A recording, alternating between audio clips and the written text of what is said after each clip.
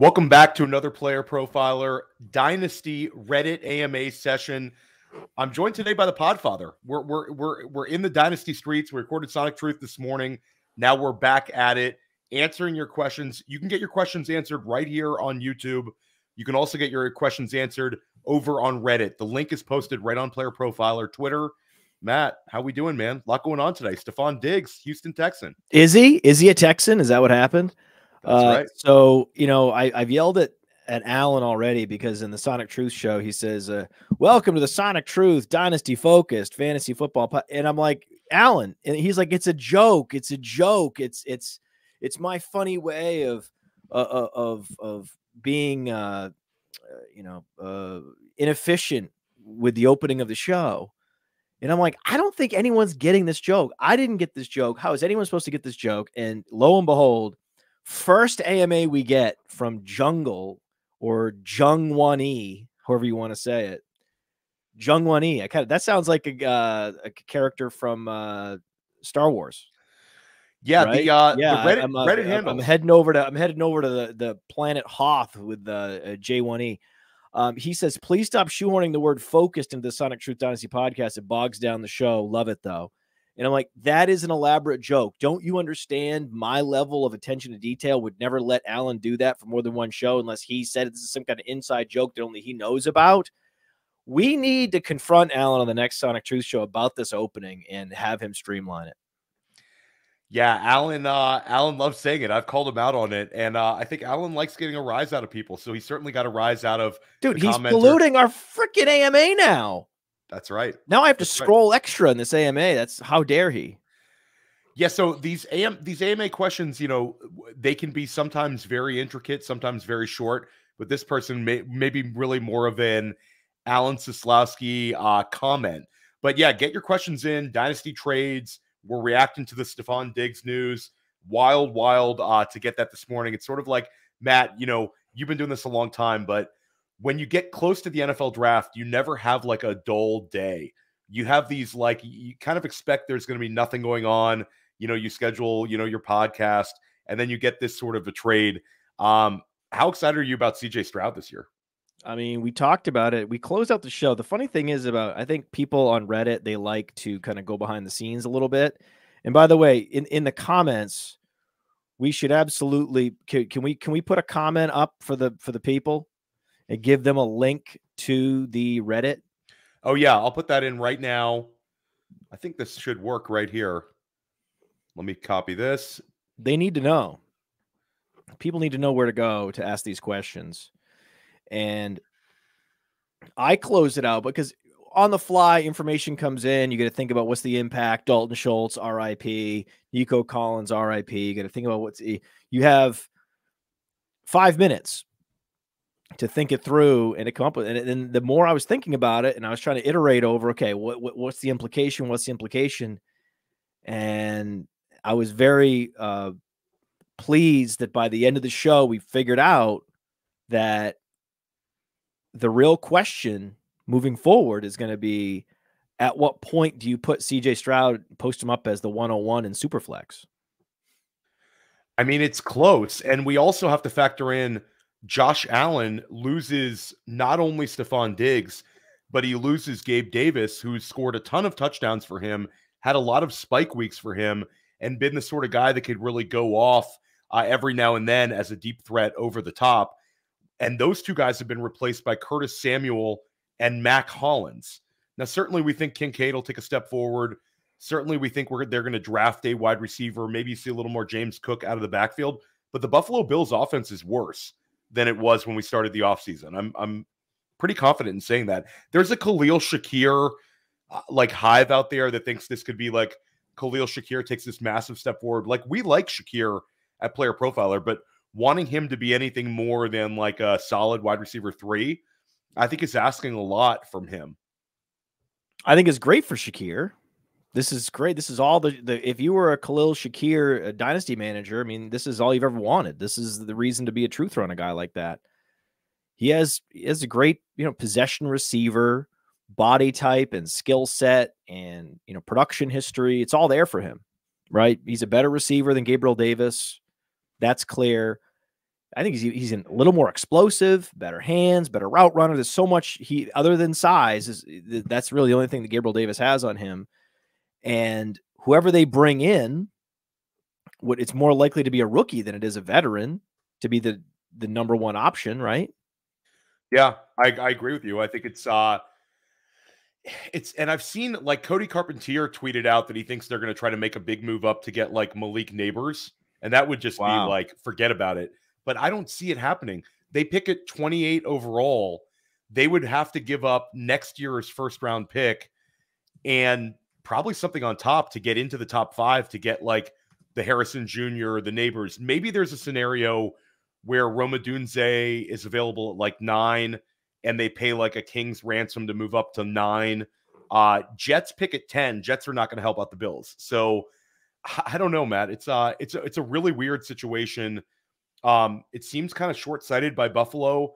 Now NFL teams know that they need a wide receiver. So, you know how this goes. When you have this massive need, any team behind them that wants a wide receiver is going to know that they have to trade up right ahead of Buffalo. So it makes everything more expensive for Buffalo. I would have liked to have seen them make a move earlier this offseason and bring in somebody that we have a little bit more confidence on. So I have a good question in the AMA chat from Bronton21.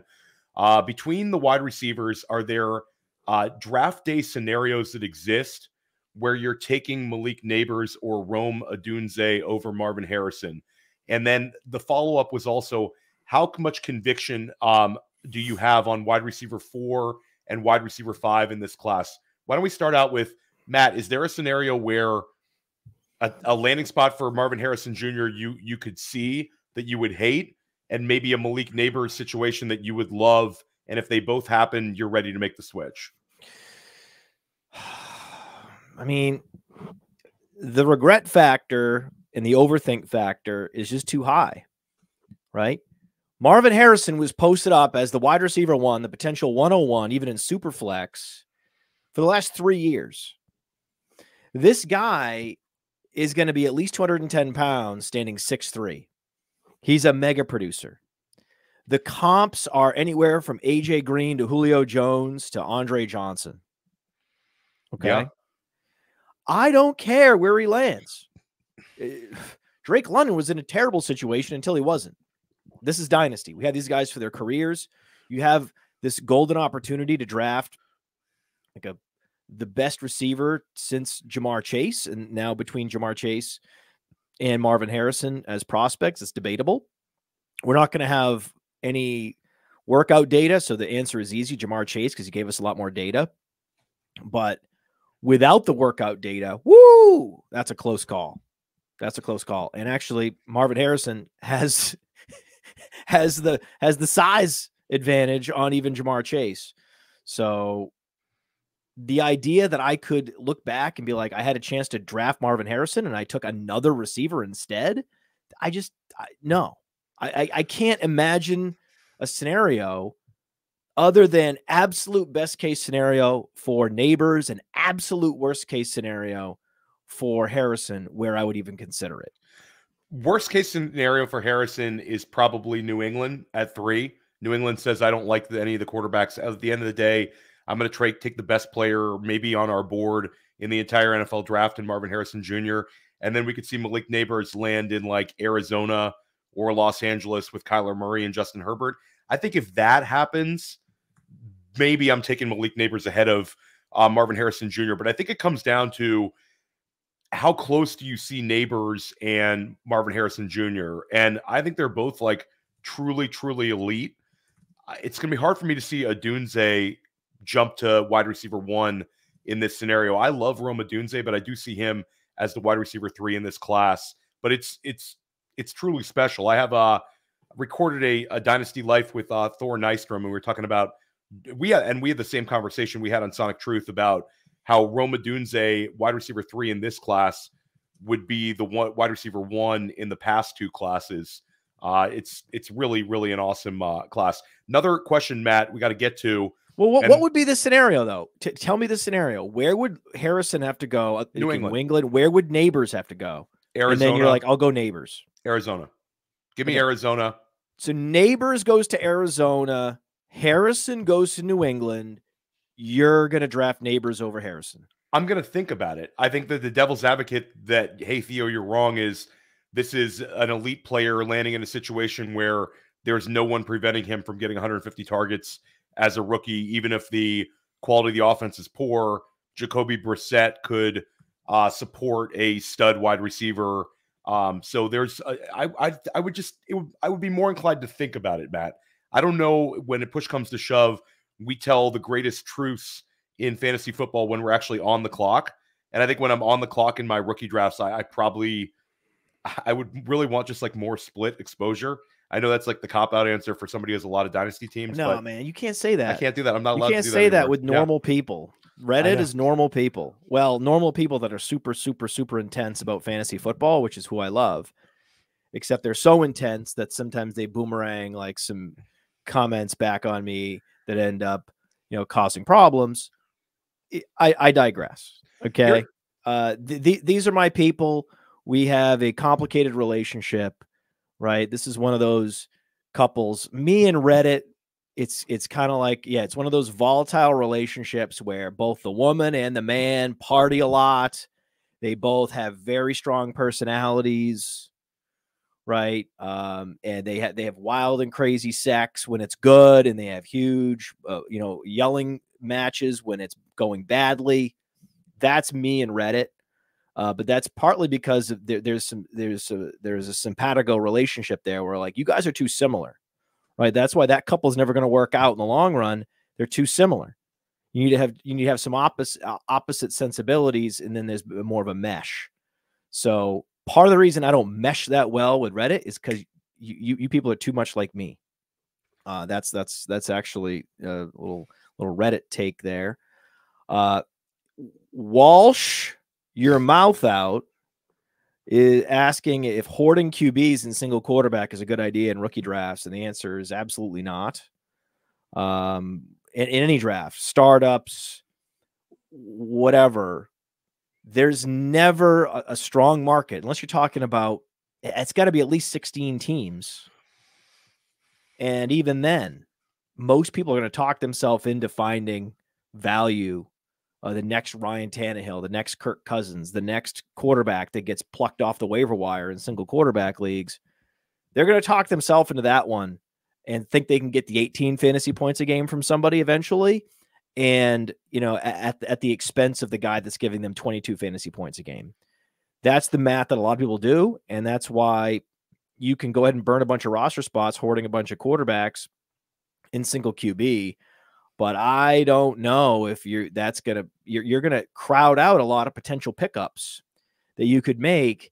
And, most of the deals that you offer, including a quarterback, they're not moving the needle. So what are you doing? You have a bunch of roster space devoted to a position that doesn't move the needle on any given trade unless you're going to move one of the elite guys. And okay, so now you're playing a game of, I'm going to draft a bunch of quarterbacks and I'm going to take big shots, big swings on Josh Allen type profiles, and maybe one of them hits, and then I can maybe flip them. I mean, that is just a complicated, wasteful game to play that I don't think has enough ROI to even be worth considering. We have a great question in the chat from Shane DePoe, and get your trade questions right here in the chat or over on Reddit. But this is a really an easy one, Matt. One quarterback, 10-team league. Would you trade Javonte Williams and Hollywood Brown for Garrett Wilson? I'm doing that trade all day and twice on Sundays. In a 10-team league especially, I want to have access to guys that I think could put up elite fantasy seasons. And there's only one player in this deal that I think could put up like a truly special fantasy season in 2024, and that's Garrett Wilson. And also, Garrett Wilson is by far the best dynasty asset in this situation. Anything to add, or is that you agree with that one? No, I agree with that. Okay, so let's move on. One more. Matt, you take this one because this has been a Podfather favorite, Zamir White. And now, Matt, you have Josh Jacobs gone from Las Vegas. Mm-hmm. Andrew Dallum in the chat wants to know your thoughts on Zamir White for just next year. So you don't need to take a look at how he's going to do for his whole career, but does he have a pathway in 2024 to helping our fantasy teams win? Yeah, Zamir White is going to be, why can't he be Kenneth Walker? Yeah, running back 18 sounds about right. If they don't, unless they draft, like there's like 5 guys, and we did this last year where Matt and I sat around and same speed, same size. One guy just was at Georgia in a split backfield. The other guy had the backfield all to himself at Michigan State. What the hell's the difference? What's the difference between those guys? They're between the tackles grinders with explosive ability when they can hit a crease and score a touchdown on any crease, any day, any week, any moment in an NFL game. You give them a crease, they can score a touchdown. That's why they're not normal grinders. That's why they're not Carlos Hyde. They have more upside than that, right? That's what you like about Nick Chubb. Is he Nick Chubb? No, right? He's a lesser Nick Chubb. Well, what's a lesser Nick Chubb? Look around the league. Kenneth Walker. That's what a lesser, and so you're going to get the 20 to 30 catches in a workhorse role, 10 plus touchdowns always in play. And what could hurt his value is they draft a running back. Are they going to draft a running back? Yes, they just lost Josh Jacobs. So what you always have to remember is general managers don't think like fantasy managers. Okay. The general manager in Houston is thinking about the fact that, hey, we're losing Robert Woods. We don't have any premium wide receivers we have an undersized third rounder. We have a late blooming, big lumbering third rounder. We don't have any high pedigree wide receivers. We're losing veterans. We need to invest in the wide receiver position. Fantasy gamers are like, why would you do that? You're fine. Look, haven't you looked at the fantasy numbers? You're fine, right? Houston's not thinking that way. Okay. I would love to somehow get the communication across the desk of the people in Las Vegas. Hey, you have Zamir White. You're fine. I can guarantee they don't feel that way, right? They're feeling like this is a weak point and they need to make sure they backfill, with good players. An interesting, Dylan Lobb there would be interesting. Any of the satellite backs from this class would be interesting there. An interesting combination that doesn't hurt Zamir too much, but there's also going to be, there's opportunity there to work with. So that would hurt him, right? So they go ahead and draft. Oh, who do you think they would draft that would be a problem? Oh, I can name a couple guys that I think would be like really bad for Zamir White. I mean, we know Braylon Allen will be bad. Yeah, Braylon Allen would be bad. But do you think they would draft Braylon Allen? No, but I worry about Jalen Wright. I think Jalen Wright could be the kind of guy that could come in and kind of nuke Zamir White a little bit. No, I worry about Marshawn Lloyd a little bit. Braylon Allen would certainly be scary for Zamir White with the goal line opportunities. I really want to see. I'm thinking more of Bucky Irving. I think that's the direction they're going to go. I think they're going to be more inclined to upgrade the Amir Abdullah role, and go with a Bucky Irving, go with a Dylan Lobb. That's my hope anyway. I could just be hope trafficking on that, and it turned. But Jalen Wright is a slasher, right? Jalen Wright doesn't have anything on, in terms of, as a runner. There's no, I wouldn't be afraid of Jalen Wright if I'm Zamir White, right? And Jalen Wright has 30 receptions in his college career. So I think that's not a guy that he's going to be a rookie. He's going to be learning the playbook. He's going to be learning the how to attack NFL defenses. So and Zamir White's a seasoned guy. They're both these explosive between the tackles runners, slashers. One guy's a little more, Jalen Wright more of a slasher. Zamir White, more of a prototypical workhorse. So those are some of the backs. See, my larger point is there aren't that, even if you say Jalen Wright, my argument would be, well, Zamir White's going to have the backfield to himself this year, and they're just going to mix in Jalen Wright because he's a rookie, and that's what normally happens. And then if it's a satellite back, there's not that much overlap anyway. So what good could happen to Zamir White? Well, the good thing would be they upgrade the quarterback position. They add a Michael Penix, right? Or they move up and they draft someone, some quarterbacks, some of the big 4 quarterbacks fall that we're not expecting, and they end up with one of the big 4 quarterbacks somehow. See, that's a situation where all of a sudden Devontae Adams is more productive. The whole offense is now dangerous. Where you have Devontae Adams on one side, you have Jacoby Myers, a great possession receiver, on the other. You have, potentially Michael Mayer taking a step forward. Suddenly, this is a productive offense. Suddenly, Zamir White, that's what you want. You don't want a between the tackles guy on a bad offense, right? Guys, want to clarify one thing. It's not a boredom look, guys. I'm trying to type in on Reddit as I'm talking to Matt. So it's always a difficult. I told Matt, like, we've been doing these for a few weeks. Come join us every single week right here. We're streaming these AMAs, but it's always a challenge to kind of type and talk. So I love having Matt join me. Josh Larkey joined me 2 weeks ago. Done a few with Dario. But communication breakdown in the chat wants to know our thoughts of Andre Yoshivas. Looks great on Player Profiler. Yeah, he definitely looks great on Player Profiler because athletically he's extremely gifted. This was a guy that tested kind of through the roof. He was a Bruce Feldman's freaks list guy, which that's really significant for an Ivy League player to end up on that list heading into his senior season at Princeton. And he's had some spike weeks. He had a 2-touchdown game, I believe, the last week of the season. Certainly has a path. He's sort of a I like him better in best ball type guy because you don't have to predict the weeks. But if the T. Higgins situation falls apart, he could have some weekly usage this year. But I think more likely he's the third wide receiver. And also, I think it would be good for him to dodge a Brock Bowers bullet, which could come in the NFL draft if he falls. I think since Cincinnati could move up for Bowers, but Yoshivas is definitely an interesting one. Well, so Higgins is on a 1-year deal this year, right? Yep. $20+ million. Just a straight up, like, 1 year. That's it. Wants a trade on a deal. It's his way of saying, give me more money or give me a longer contract. But the Higgins camp wants out. Well, clearly they want out. Yeah. There was a 1-year deal. I like this is the way to go, by the way. This is the way to go, which is to just, take the 1-year deal, report to camp, don't hold out, do it, franchise tag or a 1-year deal, whatever it is. Hey, we all know that I'm not in this organization's plans longer term. I want to be the alpha somewhere. All good, man. All good.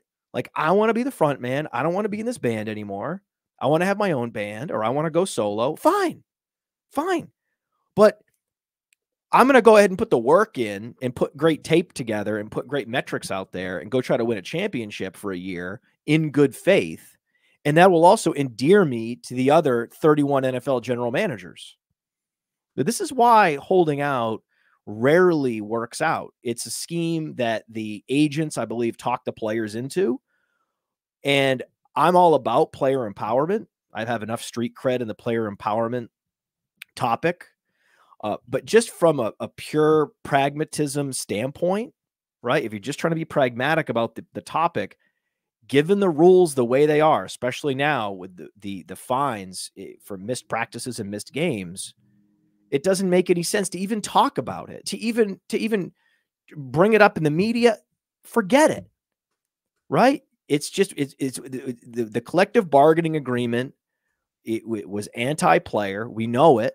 You either accept it and you try to get the best deal you can, the most money you can in your career with a rational plan of attack, or you try to fall on a sword, on behalf of your agent for no fucking reason, right? So I appreciate the situation that these players find themselves in, and I also understand when someone comes out right away, like a Tony Pollard, and just says, "I'll take the franchise tag. I'm good. I'm gonna work hard. I'm gonna get paid next year. No big deal." T. Higgins going to Buffalo would be interesting. Oh, T. Higgins goes to Buffalo, and it's Miller time. I mean, you're talking about you get 140 target T. Higgins season with, attached to arguably the best quarterback in football in Josh Allen. I mean, that would be like a meteoric. It would actually be kind of similar to when Stephon Diggs went from Minnesota to Buffalo, and we all of a sudden saw his targets just go through the roof.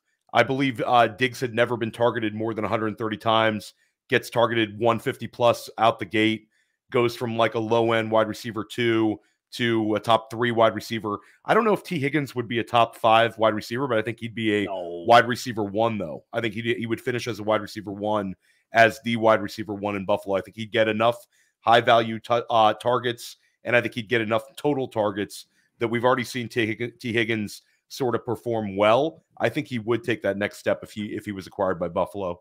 Well, he would at least give you the spike weeks that Gabriel Davis gave you, twice as often, right? He's still going to do what T. Higgins does. He's going to give you some 1 for 8 weeks. There's going to be some defenses that take him away. There's going to be some defenses that basically say, "Hey, we're gonna push T. Higgins off to the side. We're going to make Josh Allen check it down and beat us." And that's often how the Bills lose when defenses put Josh Allen in that situation, and he just is too stubborn. So that's the type of player he's going to be. He's always, if he went to Buffalo, even though it seems like he's going to be getting consistent targets, I still think he'd be a better best ball candidate, and you'd be set up to be heartbroken in the playoffs with some kind of like 3 fantasy points from T. Higgins in week 16. That's something would happen, right? And I would actually find it funny. But I also wanted to wrap up on Zamir White. For all those reasons, I actually think the draft, it could help Zamir White more than it hurts him, especially if it paves the way for the Raiders to have a big quarterback upgrade. And then for that reason, because I'm generally bullish on Zamir White, I'm more bullish than people think on these fast between the tackles runners, because I think there's some hidden upside there with long touchdowns that doesn't get properly factored in. Any given season, they can score a bunch of these long touchdowns, and then all of a sudden it's a 13 touchdown year. It's like, whoa, how's that possible? Well, because, they scored 2 or 3 of them from the 50-yard line. So I'm going to be ahead of market and trying to be getting as much Zamir White as I can. Given his ADP in all formats, there's no downside to hoarding as much Zamir White as you can. I think the upside eclipses the downside pretty easily there. Let's look at another. Well, let's take this quick one on the board. Let's do this one on the YouTube chat, then we'll get right back to Reddit. Dylan Gibson, 1 quarterback league, 209, and a 2025 first. And he's saying that his team is good. So let's call it the 110 in 2025 or Rashee Rice. Seems actually about right. I think I could make an argument for both sides here. I like, you're getting the 2025 first. I think, first of all, like the whole notion of trading future firsts, even if your team is strong, a lot of times that pick you think is the 111 can still turn into the 106. So you have to factor that in a little bit.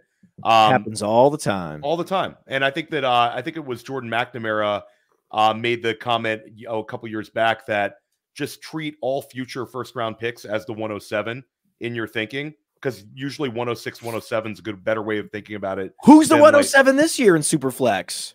JJ McCarthy. Well, this is 1 QB league. So 1 QB league, this becomes less valuable.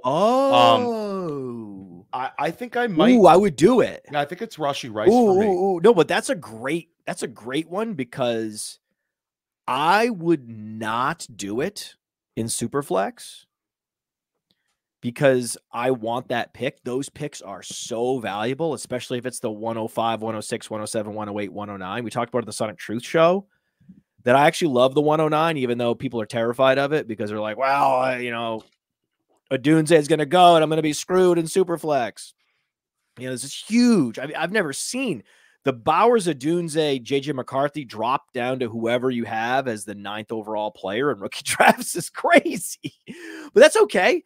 I'm going to take that pick knowing someone ahead of me is going to make a mistake, and I'm going to get a top 8 player. That's why it's a fun pick to have. We talked about that. But I want that. I want that ammunition, right? You more often than not, you trade a first rounder, you're going to regret it. And if the other thing is, don't forget, there's a lot of scenarios where Rashee Rice takes a step back this year, not having anything to do with his suspension. That, maybe there's this pretty incredible connection between Pat Mahomes and Marquise Brown. Maybe Travis Kelce was hiding an injury, and then Rashee Rice this year, ends up operating as the number 3 option.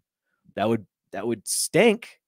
Right? That's not what we think is going to happen, but that's a possibility. Or so many of these wide receivers in year 2, for whatever reason, they regress and they bounce back in their 3rd year.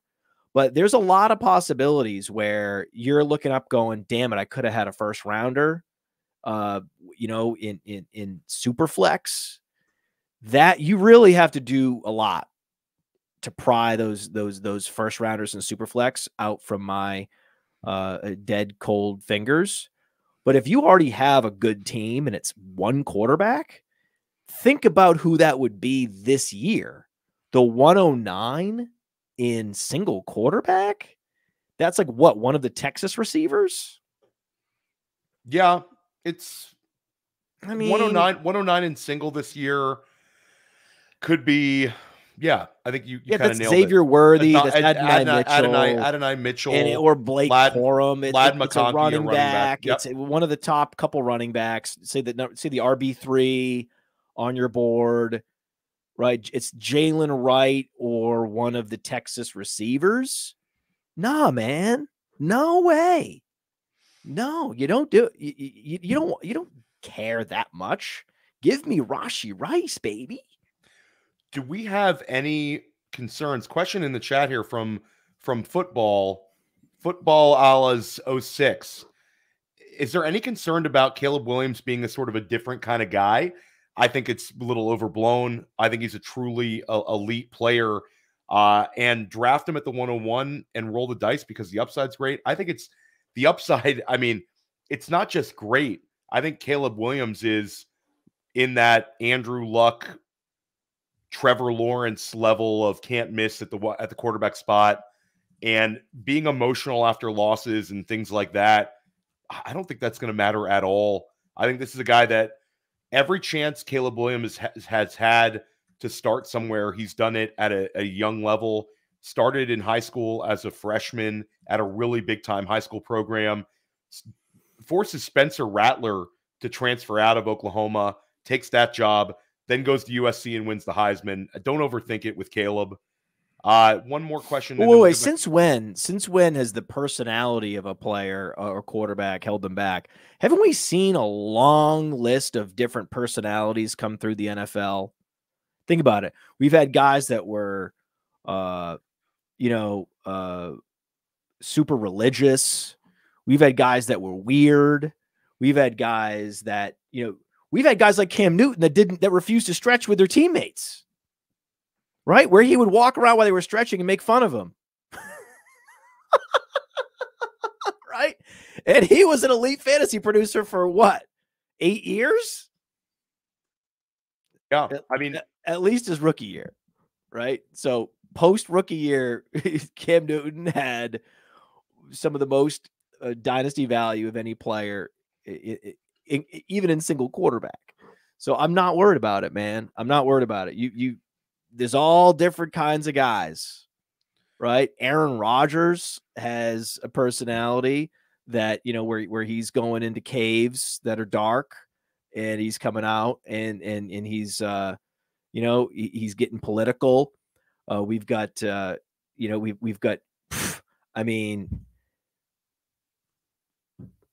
ideally you get a Jalen Hurts personality, right? That's best case scenario. Jalen Hurts, Dak Prescott, they use the money from their signing bonus to buy a house and install a football field in their house.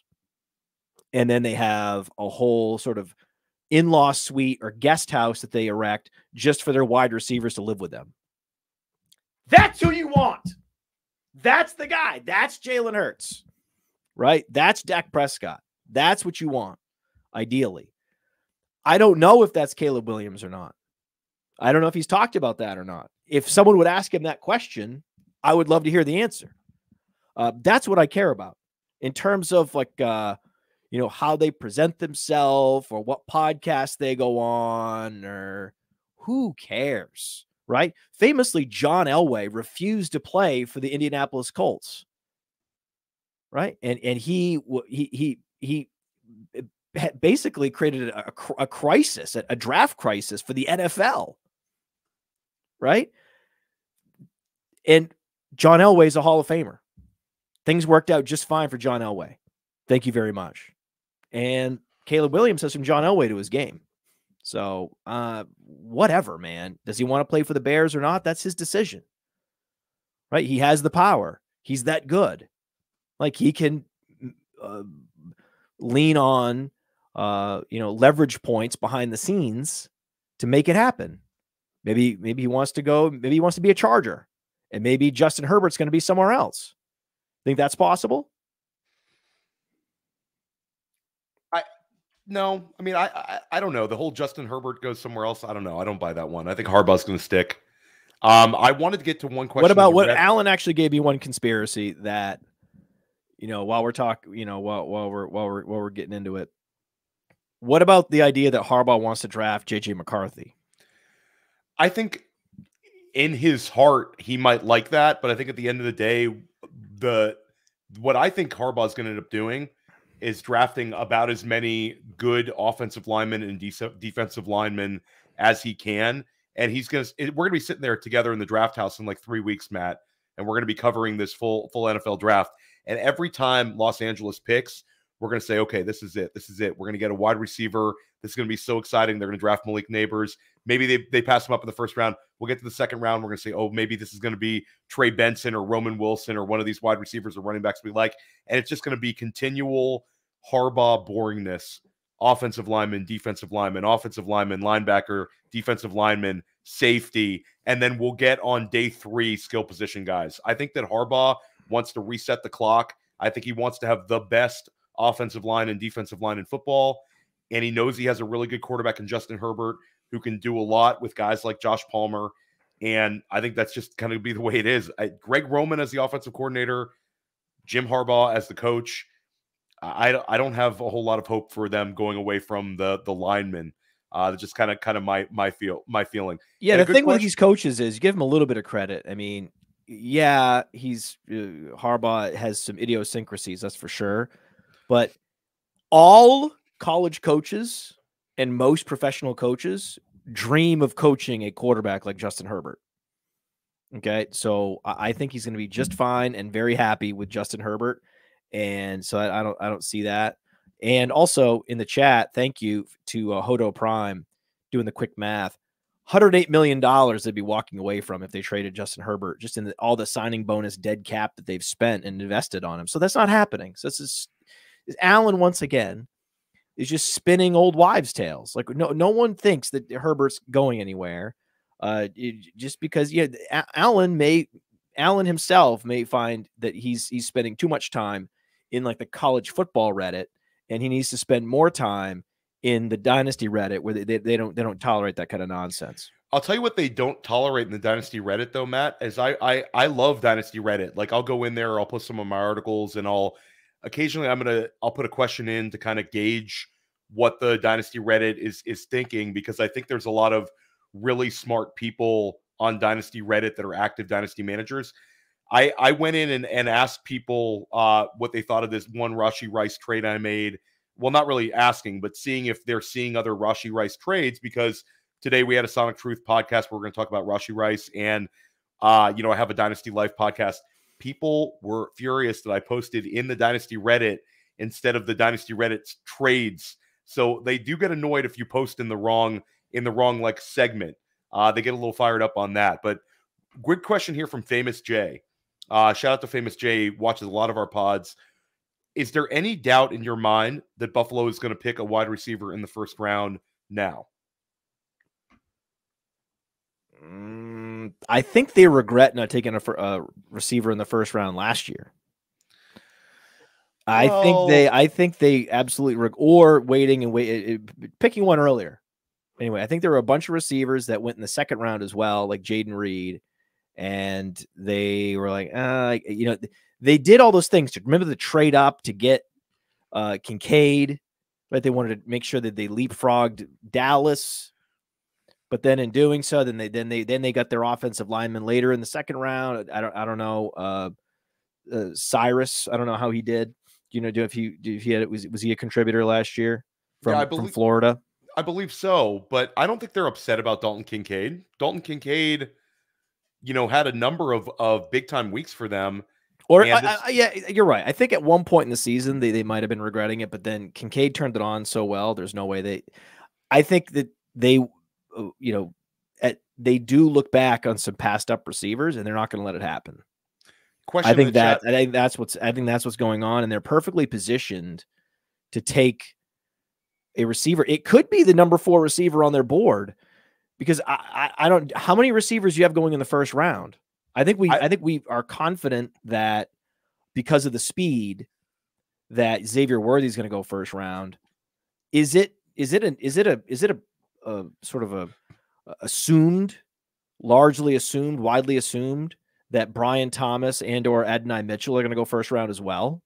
I think that we're going to be right near the number. For the record, a lot of the books have it at 6.5 right now, and some have it juiced where you'd have to pay up to get to 6 to take the over. So it's going to be right near the record of 7. Well, who's the 7th receiver then? Who's the 7th receiver you think is going to leak in? Lad McConkey's, I think, a lock. I think Lad McConkey actually ends up at the end of the day is almost a safer bet to go in the first round than Adonai Mitchell, because I think Lad McConkey, I think is NFL teams love Lad McConkey, and he's going to go right in that wheelhouse of like 23 through 32 range. Adonai, you could see it happening where teams like him, but he falls into like you see this time and time again. You think about like where Michael Pittman Jr., where T. Higgins fell, like in that first 10 picks of the second round, you could see that. So I think it's going to be right near the number. And there is a scenario where you see kind of a cascade effect, and a couple of those teams at the end in the second round say, we've already seen 6 wide receivers selected. I want to trade into the back end of the first round. Make sure I get my guy. I don't want to mess around with having to wait for like Keon Coleman. So I'm going to say this is not bombastic. I think 6 would be like what I would bet money on. Right. But I think it could be more. Let's Matt, and this is a function of the salaries these receivers are commanding. Yeah, it's like right? Quarterbacks. That's what's going on. No one that's worth a damn in terms of ranking prospects. And you can go to playerprofiler.com, click on NFL draft, and you can see Matty Kiwoom's NFL draft big board. That's who he believes are the best players in this draft. Going down the board. Who are the most valuable players? And I can tell you, he doesn't have many receivers in the first round outside the big 3. It's the big 3 and then a handful of other guys. Xavier Worthy's in there. Brian Thomas is in there. But we're talking about pick 25 and beyond. Because you should be, if you're going for best value, you really should be looking at offensive line, cornerback. You should not be going after these receivers outside the big 3. Their bust risk is way too high, when compared to the bust risk of, a Kenyon Mitchell, right? Amarius Mims, those guys, J.C. Lantham, Braylon Trice, their bust risk much lower than all those receivers in the wide receiver 4 through 7. But it's a function of what are these guys commanding in free agency and just NFL trends. That's why, I think 7 receivers going in the first round is absurd. The fact that the line is 6.5, I think is crazy, but it's just where we are. And so yeah, McConkey to the Bills would be bad for Shakir. Yes. Mitchell to the Bills would be bad for Shakir. On the other hand, I actually think that Brian Thomas is good for Shakir. I think Worthy's good for Shakir because they're more, lower target, bigger players. And I think that fits better with Shakir. So Shakir, it's really a coin flip of whether, his value, is sustained on draft day or not. One question here from Jesse Kuiper or Cooper. I might be saying it incorrectly. I'll go with Kuiper. Queeper. It's a queefer? Shout out to the chat. Theo, you know what a queef is? Yes, this is getting a little Alan Soslowski like. We got to get Alan on one of these AMAs. Well, we're on Reddit, so that's right. Jesse says, who do you think is going to get pushed out in Houston now that Diggs is there? I'm guessing which wide receiver or another player loses the most value. You brought up Dalton Schultz as the one that really gets nuked because his pathway to being, the number 3 target on the team goes way down, not only with the Diggs addition, but also Mixon with his receiving prowess out of the backfield. But I think people really want to know, Matt, what do you think? Nico Collins or Tank Dell, who loses the most value? Oh man, this is easy. Let me ask the chat. Let me ask Reddit. Who do you think? Right? Who do you think? Who do you think I'm going to say? It's easy, man. It's Nico Collins. It's Nico Collins. It's the guy that didn't produce for 2 straight years in the NFL and then basically was producing at the Noah Brown level in the Noah Brown role for the offense.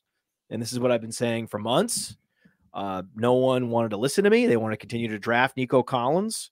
In the top 30 of single quarterback startups, in the top 50 of superflex startups, late 2nd round in best ball. Cool. But all along, the people in Texas know what he is, right? He's an outside clasher. He's a lesser Mike Williams. Gabriel Davis. We've seen these kinds of guys. Like, they're going to go up and get it. They're going to have some big weeks against certain NFL corners when they're going up against the Colts.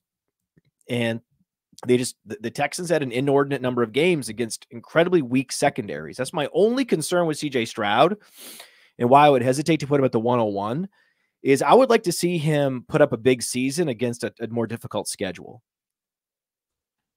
Yeah. And Nico Collins, benefited from all of that most.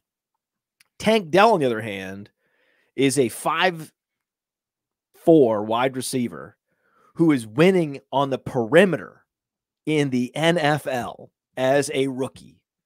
That's way more impressive than anything Nico Collins has ever done.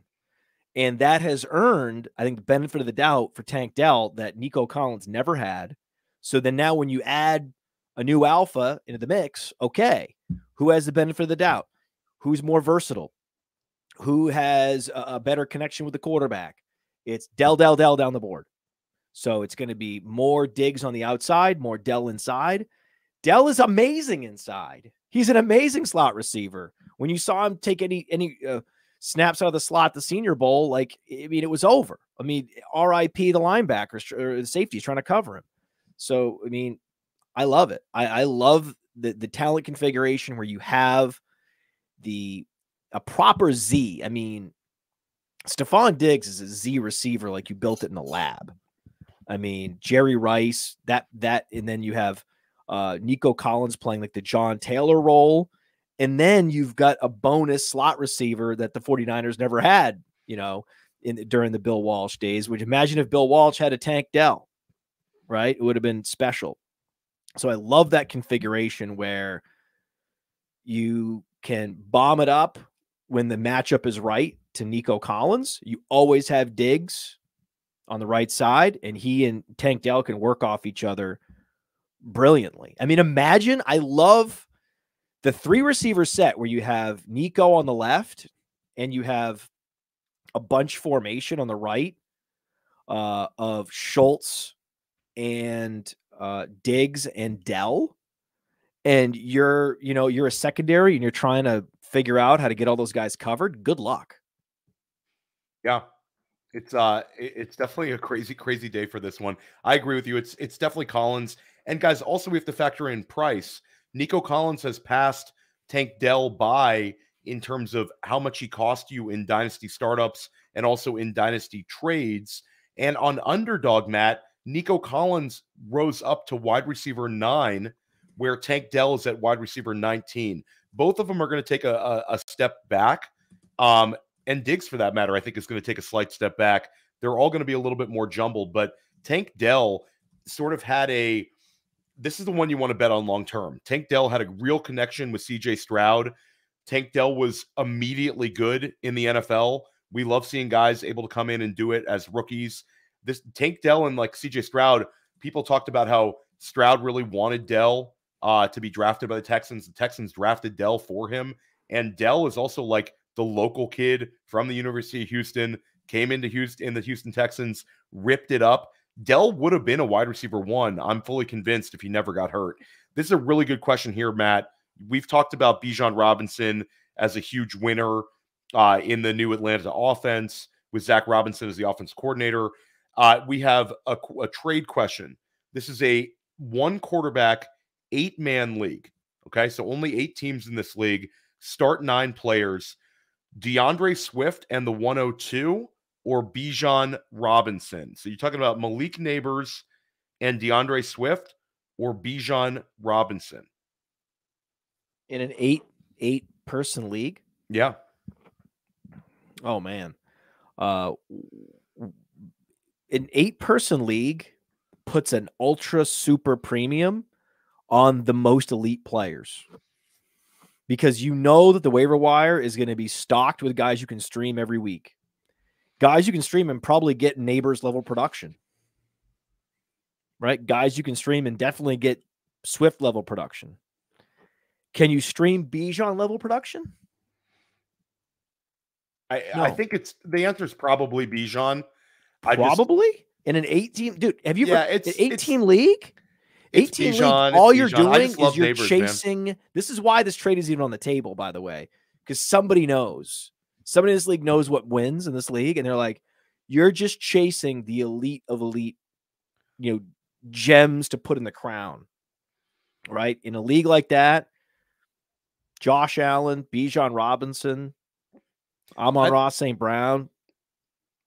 When it comes down to it, you can count the number of running backs that can average 20 points per game next year on one hand, whereas Malik Neighbors, if he comes in and averages 15 points per game, that would be a real win for him as a rookie, and I think he could have that range of outcomes. But you're talking about Bijan Robinson is probably averaging 6 or 7 points per game more than DeAndre Swift. DeAndre Swift probably 12, 13 points per game. Bijan 19 or 20. I think it's Matt's absolutely right. I think it's Bijan Robinson. We want to take just a couple more questions before we get out of here. Let's take one from Reddit. If this draft didn't have the top 3 wide receivers, how weak or strong would the wide receiver class be? Are Brian Thomas, Adonai Mitchell, and Worthy projected late first in the NFL draft because it's where the talent says they belong, or because the other wide receivers are pushing them down? I think that it's a little bit of both. I think that there's a chance that if this draft was only, like if we took the big 3 out of it, I think there's a chance that somebody would reach for a Xavier Worthy or a Brian Thomas. And those guys might go similar draft capital to last year, maybe a little bit higher than we saw. Last year we saw pretty much everybody drafted like pick 20 and below, and all 4 of them went in like a cluster. I think at the end of the day, Brian Thomas is a good enough athletic performance and a big enough performance in the SEC that maybe somebody takes him off the board closer to a pick 11 or 12 than probably like the 15 through 20 he's going in. But Matt, do you have anything to add on that one? Well, I looked at Reddit, and there's an interesting dichotomy here of someone who's really bullish on you, and then it thinks that I'm like the guy to ask, or bearish on you, I should say. Another guy's very bullish on you. There you go. So we have Solani1, who says, is Theo turning into Muzio, someone who used to be honest, but is now just using a large platform to sway the markets for huge profit margins? What is No, guys, I'm not. So I'm this not conspiracy that we have pump people and that are dump? trying to sway markets in quotes. Dynasty pump and dump? Yes. Theo, what they don't know is like you and Billy play fantasy for fun. Yes, there's money at stake, but your livelihood is not fantasy football. It's a fun thing. So no, you're not devising schemes to marginally improve profit margins for money. Like, trust me, Billy and Theo are not motivated by money in this situation. Yes, money is like a scoreboard, of course, but that's not it, man. That's not it. So the elaborate schemes these people construct that are losing to better players in their fantasy leagues is always amusing to hear what kind of fake scenarios they construct. But the guy comes back, same guy comes back and asks me Waddle or Nico and Bateman. And I'm like, if you're asking me that question, you're not paying attention, because, I wired a question yesterday on the Mind of Mansion show to Scott Connor and Clay Mosley, asking them, hey, what's a young receiver that could break 20 points, could be this year's CeeDee Lamb, who maybe had a couple of years of, underproducing, and the correct answer I was looking for was Jalen Waddle. And Scott said Jalen Waddle as his second choice. So that was an easy one to, they were like, well, I can't say Drake London. I'm like, yes, you're right. I other than Drake London, right? That's why I should have prefaced it with that. And then the answer, boom, correct for Scott Connor. It is Jalen Waddle, because anything can happen. I mean, you want me to send you a list of all the injuries that befell NFL wide receivers last year? Right. That's all it takes. Right. You take an undersized, 30-plus-year-old wide receiver that relies on speed and athleticism to win, and you think nothing can happen to that guy throughout the course of a season that would open up huge opportunity for Jalen Waddle, allow him to be a 20-plus fantasy points per game wide receiver. I'd be surprised if it doesn't happen, right? Just based on the probability of injury and how things work out. The only problem with Jalen Waddle is Tua Tagovailoa, right? But that didn't stop Tyreek Hill. Tua didn't stop Tyreek Hill from 23 fantasy points a game last year. So that's such a slam dunk that I don't even know why he asked that. So shame on Solani one. This guy's still attacking me. He says, somebody said, this one says, Theo, you are great and I enjoy listening to the things I'm on, but please do more without the Podfather. Well, that was the next one. And that was the flip side. And you then have one guy that's praising you and another guy that's calling you a shill. Yeah. And is trying to, quote unquote, manipulate markets. I mean, guys, if you want to point out some this guy says that you are honest with your info, but this year I'm hyping crap all day. Guys, they're coming after you. This guy Solani won. The thing is, Teemu Solani, for anyone that played like NHL 94, 95, was such an unbelievable weapon for the Winnipeg Jets. So for this guy to take Teemu Solani's name and then to just disparage it with this,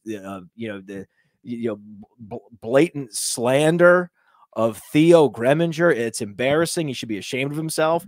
And Biscuit Bean, who is saying that I talk over you. I talk a lot. I have a lot to say, but do you feel like you've been talked over today, Theo? No, not at all. I think Matt and I actually have a strong rapport. Matt he takes a little getting used to podcast with you, but we've podcasted together so many times that it's like the back of my hand. And I think I have a general feeling of when you want to talk about your stuff. And I think that and also I'll say this for people who listen to Sonic Truth, it's difficult to podcast with three people. Like a lot of podcasts are solo or two, but doing a 3-person podcast, there's always going to be kind of interruptions. But I think I think it's that Sonic Truth and also our friends at Dynasty Trades in 5 do a really good job of doing a 3-person podcast where we have a pretty large following and 3 people kind of getting their voices heard. So yeah, I don't know about this whole pump and dump thing. I didn't know that I had that reputation, but I want to answer Jared Dean's question. What am I doing with JSN? JSN, I moved 1 JSN share this year in an FFPC league. I moved JSN and TJ Hawkinson to get the 106 and Dalton Kincaid. It gave me a lot of flexibility. I ended up moving that 106 and did another trade down the line. I ended up getting a couple more things, but single QB, I'm assuming. Single QB. So it was sort of a JSN re-roll, but it was FFPC where I had the flexibility of basically in FFPC because of the roster cut downs, having a pick versus a player is also like getting a free roster spot. So my other JSN shares, I turned down the 110 in a single QB league for him the other day. I've turned down like those sort of like late first round offers for him. If somebody wants to offer me like the 105, I think I'm probably doing it, but I'm not. I still believe that he's going to be a good NFL producer, and I'm not looking to get out of him just because of old target competition with Tyler Lockett and the fact that, you know, he didn't do as well as rookie season as I thought. We really liked him as a prospect, and I think that he will do it. What else do we got here? Let's get one or two more questions. Can I give you a fun stat on Jackson Smith-Njigba? Jackson Smith-Njigba only had 2 games last year with 50 or more air yards. I know. There's some red flags there, Matt. I mean, I think that Jesus Christ, re-rolling JSN. if you're risk averse, this is your window to get rid of JSN and re-roll JSN for one of these rookies in this class. I'll turn it back to you, Matt. If JSN was in this class, you would have him as wide receiver 4, correct? Sure. Okay, so yeah, and I don't think like it's not like JSN was completely a zero his rookie season. I also think JSN, that missing that time in the preseason did hurt him because he basically had a lost year the year before with injury. Then he comes in, does the mini camps. Well, he broke his wrist. Broke his wrist and had to get surgery in the summer. Remember, he broke his wrist? Yeah. So I think that hurt him. Yeah. So I think this is about fair value for JSN, where I'm not going to move him for the 110, 111, 112. I would consider moving him if I think I get like a Brian Thomas, just because the reroll is there. Let's take one or two more. I know, Matt, we said an hour. Well, one thing I'll say is DK Metcalf. I know that was a proposed choice for, you know, young receiver that has 20-point upside out of nowhere. DK Metcalf, certainly explosive, certainly has the air yards. If you love air yards, you love DK Metcalf. I worry about DK Metcalf. DK Metcalf strikes me as the type of player who has been basically getting by, was outproduced by A.J. Brown in college, remember, right? And his whole life, he's been getting by on this extreme athleticism. And then sort of flagrantly flaunting his lack of any kind of nutritional awareness. Loves candy. Right? And strength and conditioning, just letting it happen. These guys, they go poof. DK Metcalf, when he turns 29, 30, mark my words, record this podcast, stream, AMA, DK Metcalf's going to go poof. And it's going to happen so fast because of the leaning on the physical traits and gifts. And it could happen at a shockingly early age. It could happen even at age 28. Where you're like, what's going on with DK Metcalf? Right? So it's possible, not probable, but possible. He's one of those guys that's on my red flag list, one of my early alert system. He's on my early alert system for guys that I think are going to age very poorly. And he's now getting into that window. The window is now shifted given how old he is, where now you have to start looking at what do you think you're going to get out of this guy at age 27, 28, 29. And that needs to start becoming part of your calculus. You know that Lockett's now in his 30s. So, and because they drafted Lockett, they're not going to draft another receiver. Yeah. I mean, because they drafted Jackson Smith-Njigba, they're not going to draft another receiver. So I think you got a couple of years here with Jackson Smith-Njigba has clear skies in order for takeoff. Yeah, I mean, I'm with you on that. And then Robert in the chat says Flowers over JSN. I would make that switch. I would go Zay Flowers. Well, yeah, but again, wait, that's not the debate. Zay Flowers is phenomenal. Zay Flowers is going to go down as a better receiver than any of the other receivers in that class, better than Rashee Rice, better than all these guys, better than Tank Dell, as a pure NFL wide receiver who can get open in any given situation, who has explosive speed, yards after the catch, all these things. It's just that he's never going to be on a prolific offense. He's never going to be high volume. And they're going to have Mark Andrews there for the foreseeable future. So he's going to be, the 1A, 1B receiver in a low volume offense. So the upside's capped. No one thinks it's not. I don't even know how you do it, right? If you have a mobile quarterback that's going to run a lot and the volume is going to be low, you have to have a lot of yards after the catch. You have to basically do what DJ Moore did last year. But DJ Moore didn't come close to 20 fantasy points a game. It's not going to happen. So you got to be paired with a Joe Burrow. You got to be paired with a Kirk Cousins, a Dak Prescott if you want to get up into that zone. And that's the problem with Zay Flowers. You put Zay Flowers, you have him switch. Let's say Zay Flowers and CeeDee Lamb switch places. Right? Yeah. Then it becomes a conversation who you'd rather have. 100%. I want to take one quick comment in the chat where a couple people have called me out on this. The Troy Franklin, why did I plant my flag on Troy Franklin? So when we start doing rookie content months before the NFL Combine, we're getting a little bit of an incomplete picture. So I think some people are kind of using this as like a, hey, gotcha moment. I still really like Troy Franklin, but Troy Franklin became less likely to be a first-round wide receiver in the NFL draft, which sort of makes his profile a little less sterling than before the Combine. So, like, I still really like Troy Franklin, but I make adjustments to my rankings when I get more and more information coming in. So, Big Country, I don't know if this was like a gotcha or what did I like about Troy Franklin. I love the production at Oregon, and I do think he's going to be a productive player in the NFL. I just think it's such a strong wide receiver class that me moving Troy Franklin down closer to like wide receiver 8 from wide receiver 4 or 5 is not like it's not like I'm torpedoing him. It's just a really, really good class. What are you talking about? Wide receiver 4 is wide open.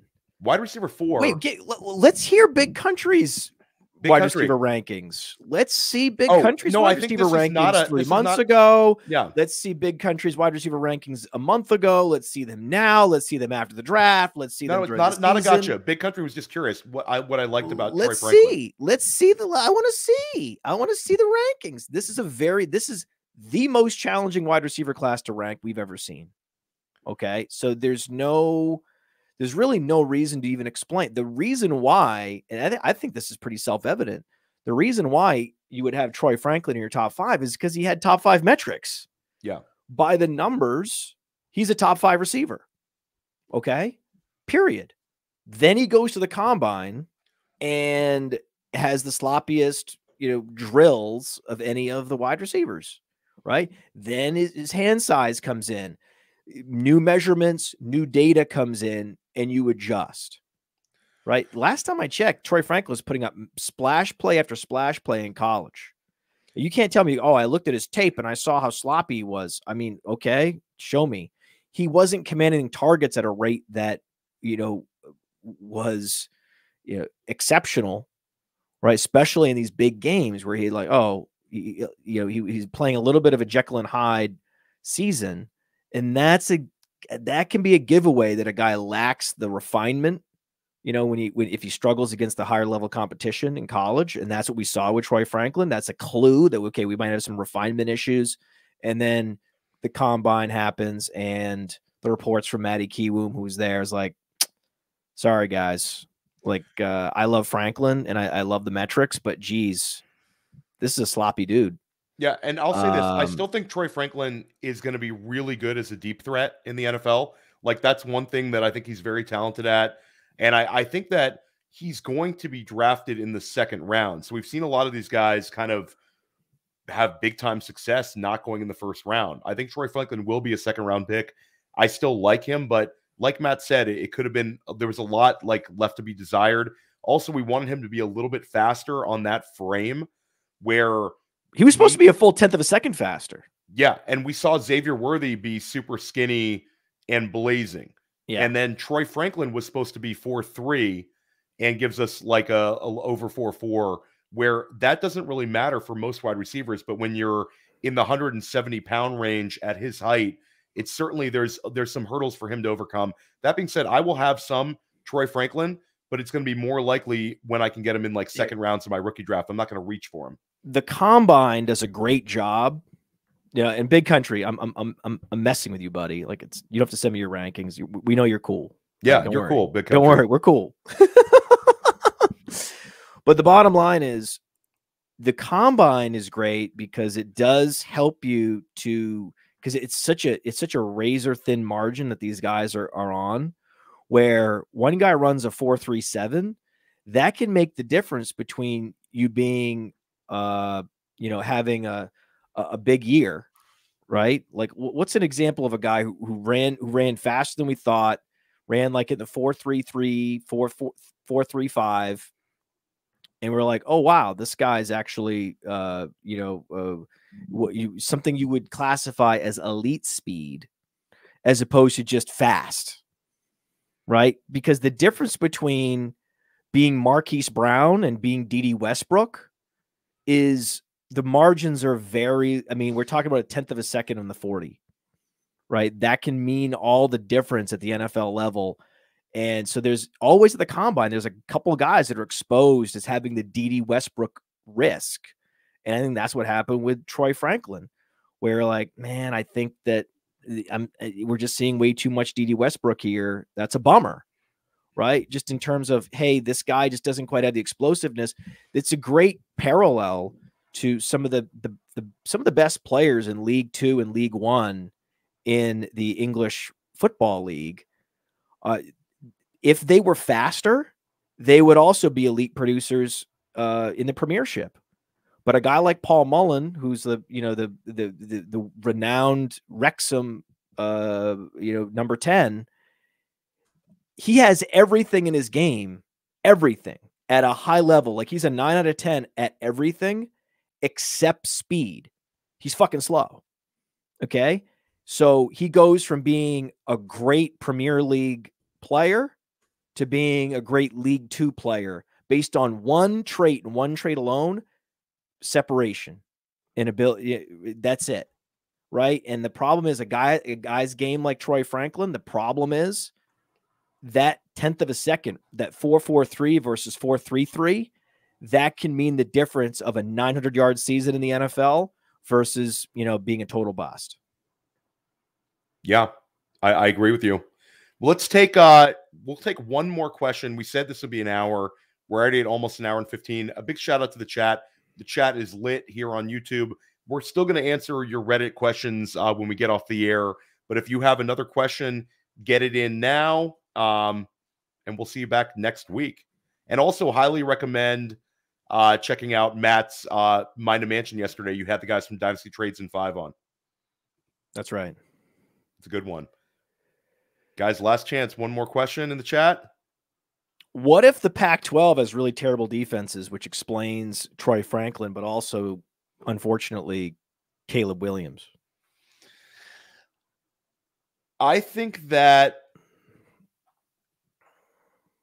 I don't know. I don't know. I think it's a little bit of conspiracy theory. I've heard this from Matty Kiwoom bringing up, namely, the Oregon Ducks, because we saw a disappointment from Bucky Irving and Troy Franklin at the combine, for both of those guys running a little bit slower than maybe we saw on film. But at the same argument, guys, we're high. A number of these other Pac-12 guys are going to be highly drafted, and I think we're not fading. The athleticism was completely there for Rome Odunze. Athleticism was completely there for Marshawn Lloyd. Caleb Williams, I think, is a generational quarterback prospect. I truly believe he's going to be like a top 10 producer next year in the NFL. So I don't have a Pac-12 bias, but guys, we don't have to worry about the Pac-12 anymore. They're all going to be in the Big Ten next year. So we'll see how these Pac-12 teams do with the upgraded competition. But he's just worried that the level of competition, made was sort of like Big 12 like, from the past, like what Baker Mayfield inflating those stats, Graham Harrell. That's what he's talking about. I understand that. I think we've evaluated on John Lobb, I believe, the great John Lobb, not to be confused with Dylan Lobb. No relation. No relation. John Lobb, spelled different. John Lobb No relation. Very similar humans, though. Very similar. I think they similar 40-yard dashes. Similar football skill sets. Yes. Yes. He thinks Caleb Williams is generational to the point that he would take him over the top wide receivers in this class in single quarterback leagues. Yes. I wouldn't, but when someone who knows things is that bullish on a player, that's what we do. We bring in veterans and young people to coexist in this network, to write articles and to be on shows, all the time on this channel. And John Lobb writes some super insightful pieces. He knows things. And that wasn't a cue to me to draft Caleb Williams in the top 5 in single quarterback, but it was a cue that like, oh, I need to take Caleb Williams very seriously as a rookie year difference maker potentially. And, where and lock him into the Bears, whatever they do. Do you think the Bears are going to end up drafting him even though he doesn't want to go to the Bears? Yes. They will. Of course they will. Yeah. I think that there's a lot of people that want Caleb Williams to fail because he's not the robo quarterback that they're used to, right? With the cliche answers to the questions and the cliche aesthetic and everything else. And so they're reading more into this than I think that he has some preferences, but his agent's going to actually sit down with him and go down the roster. And I think he's going to learn very quickly, studying the Bears over the next couple weeks. Oh, this is a team I want to be on. Right. I think that he's going to the Bears and he's not going to block it because he wants to win and he wants weapons and he wants a great offensive line. He wants a franchise being built the right way. And that is the Bears. And I do believe that efficient information will get through to him and he'll end up there. And it's a great situation to be in on the Bears with DJ Moore. Oh yeah. I mean, with Cole Kmet, you got to love it, man. And they could be taking Roma Dunze or an offensive lineman at 9 as well. They're going to if they draft another offensive lineman. Yeah. Oh, Matt, let's take this one question in the chat because communication breakdown's been very active. Laporta versus Ferguson versus Kincaid. How are you ranking them in Dynasty? And then let's take a follow-up question. Okay, well, that's easy. First, I want to say Ferguson's not good, so just take Ferguson off. The Fergusons and the Schultz, when the situation is right, they're going to be good. When they're needed to win a playoff game or a game that really matters, like Dalton Schultz, he's going to absolutely fade into oblivion and cost his team the game like he did the Cowboys a couple of years ago, not dragging his foot, not getting upfield. We all know what happened. You throw to him, you lose. That's what happens with non-difference making tight ends that are just there to take default targets. That's what Ferguson is. That's what Schultz is. And there's a handful of guys like that around the league. And that's why I don't have any of those guys in Dynasty, because they get vaporized when what happened to Schultz just happened today. Right. So then the question is Kincaid versus Laporta. And that's pretty easy because Laporta is in the best possible situation, given that it's a pocket passer who's prolific as opposed to more of a mobile passer. And I don't think that whenever you have Josh Allen, if you're not the number one target, there's more weekly target share risk. And the fact that you could have a bunch of unlucky games stack up in a row to have a bad year.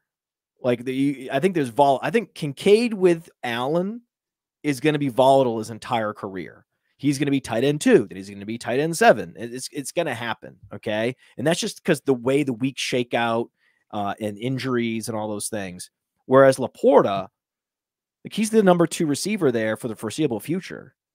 And he did things we've never seen before. So of course he's number 1, then Kincaid. And then, I mean, I don't even mention those guys in the Ferguson in the same breath as those guys. It's embarrassing. You can't do that. I'm not even I'm going to say it's Laporta, Kincaid, and then nameless, faceless, whoever tight end number 3. I'm not even going to use his name. Okay. I'll say, I do think situation matters a little bit when it comes to Ferguson. And we've seen you brought up Dalton Schultz. Schultz had a tight end 3 season with Dak Prescott. Dak Prescott continually elevates his tight ends. It's a great situation for Jake Ferguson. I think, I've heard you and Andrew Cooper and a couple of other people being critical of Ferguson as a talent. I do think that if you need a tight end in Dynasty, there are a lot of people thinking they're selling at the peak of Ferguson. Guy got a lot of red zone targets, Matt. He got a lot of targets this year, and that was standing next to the wide receiver 1, Caleb Williams. Want to get one more opinion on a tight end from you and I actually had Cole Kmet in my buy low tight end Dynasty buy low targets. You can look at it on PlayerProfiler.com. Just dropped maybe like about a week ago on PlayerProfiler.com. But Cole Kmet is interesting because Keenan Allen was added to Chicago. DJ Moore is locked in. DeAndre Swift gets added. And now Cole Kmet, who was a top 8 tight end last year and had over 70 catches last year, over 700 yards receivings, over 70 catches. He's sort of become this like push away afterthought.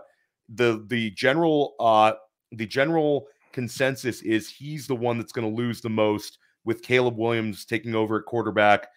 I don't know. I think Cole Kmet is actually has a little bit more long-term stability than some people are giving him credit for. Your thoughts on Kmet before we get out of here? Well, the Bears don't have like a super electric satellite back. Their best pass catcher is 220 pounds and Roshan Johnson. Okay. Right. I mean, DeAndre Swift was used as a between the tackles runner last year. No, I know I'm kidding. DeAndre Swift is the better receiver. I know, I'm joking, but I mean, it wouldn't be crazy. It wouldn't be crazy. Roshan Johnson catches more passes than DeAndre Swift. Wouldn't shock me next year. Bottom line is they don't have who's the wide receiver 3 there? I think it's going to be TBD in Chicago who the wide receiver 3 is. Yeah. Yeah. There's no loyalty to like the Velus Joneses of the world. Yeah, there's no like Theo Riddicks. There's no St. Brown, maybe. I don't know. Yeah, there's come on, Equanimous.